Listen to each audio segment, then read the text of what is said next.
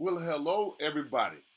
This is Mickey Clayton, the coach, and I'm here today to bring you some information as we talk about basketball in Tallahassee. To be real honest to you, basketball in Tallahassee has really been all of that. It's been exciting. It's been some teams that everybody thought was really going to do well that didn't. Some that you know traditionally are doing good, and they were, but there were also some surprise teams. Even here tonight, we have three of the boys' teams playing in the regional finals. We actually have three that have already qualified to be in the state tournament.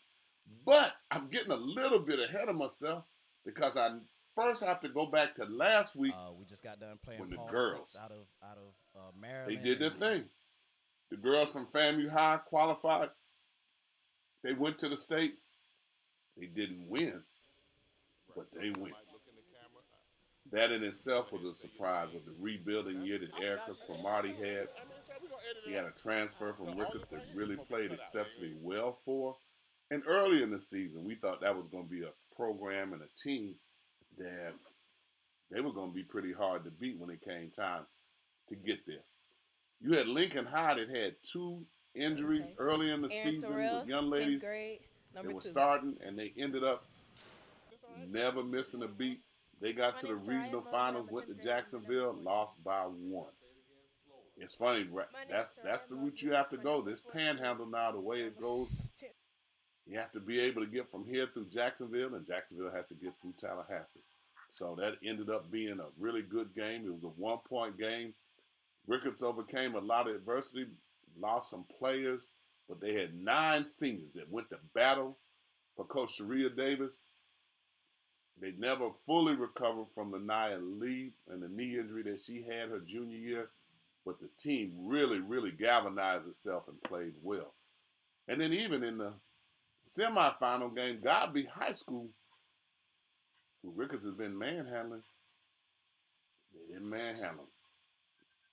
Chelsea Johnson had them playing hard. They did a good job, and it was actually was a battle there. I think they won by they being Ricketts won by about 5 points, which is a lot closer than it's traditionally been. Then you had Lincoln High, who lost one of the twins, and in the absence of her sister, well, she went on a run. She had a run in Atlanta which went for 50 and 63. It was just incredible performance by the Terrell twins. Just through the year, Coach Rod Mack had them still one game away from getting to the state. So you had Ricketts, you had Florida High, and you had Lincoln girls all make it to the finals. Congratulations! That was pretty good there to be able to get that close. And the girls basketball team just traditionally has been the one that everybody thought this year would be the girls' year. Not completely, because those boys teams, we'll see how it goes. Already we got 3 going to the state. Already. It's 3 that's going to the state. You already have Madison, you got John Paul II, and you got Crossroads. Some of them making their first appearances going. Coach Dante Guinea from Crossroads over there in Quincy. If it was a way to go to the state, that's how they did it. I mean, they scored the last second. It was like zero point 0.1 second. Ball inside. Great defense because he caught the pass underneath the backboard. It wasn't even a shot. The backboard blocked his shot. Then he was able to rebound it, put it in and score. They went berserk at Crossroads to be able to win that game and go to the state. Then you had John Paul with transfers from Ricketts with a young man, John Paul, that we had hoped would get eligible last year, having some adversity on his island and hurricane and getting all his paperwork together. He was able to go to John Paul and average a double-double at 6'6", 6'7", college alert. Can do a little bit of everything. Then they had transfer from Godby, McElwin, who shoots the ball as a sophomore. We always liked him, even at Godby. Look for them to make some noise. I would not be surprised if we got a state championship out of the 3 between Madison, Crossroads, and John Paul II. I wouldn't be surprised. I wouldn't be surprised if we got 2 state championships out of it. I really wouldn't. But we'll see, because those games get ready to get started. And we have a moment. We got a little minute here where we had a chance to talk to Coach Demps.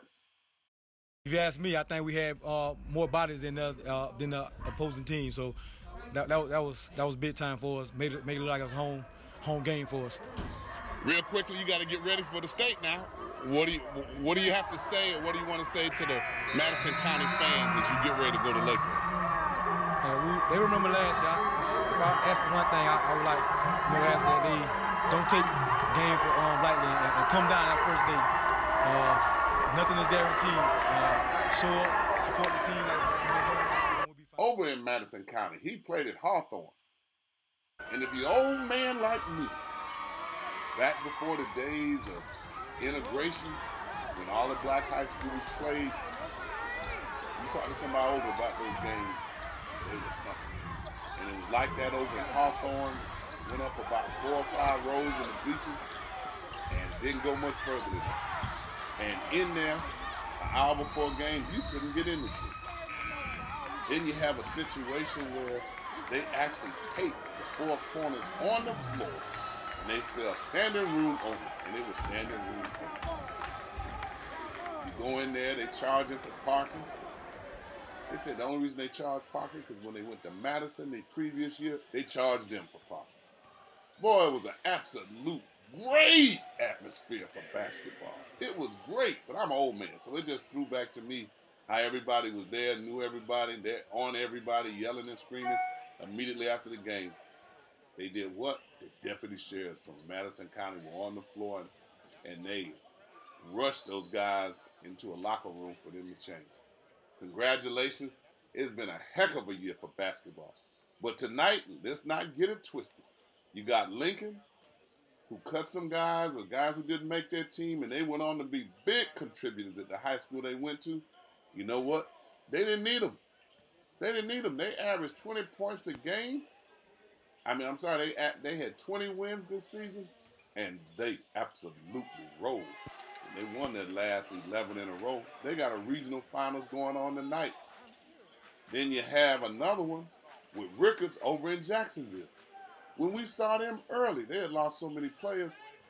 We didn't know that Eli Bryant and Avery Curry had reloaded like they did with a couple of transfers, one from Lincoln, one from Jones High. Then we had the football transfer who got after people. What we saw early in the season was how they played defense even better than what we saw them play last year. And we like their length and their athleticism and their heart.